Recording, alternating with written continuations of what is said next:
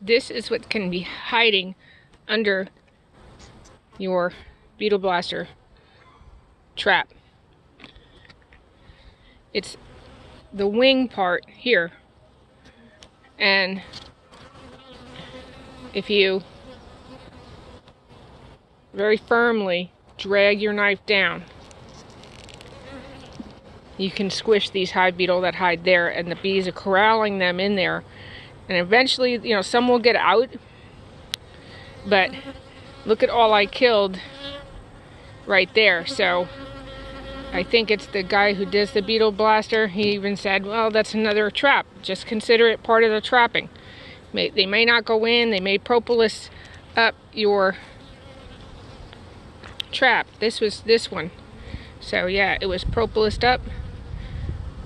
It was an old one. This is a new one over here. And I still caught and killed, I don't know, 15 beetles.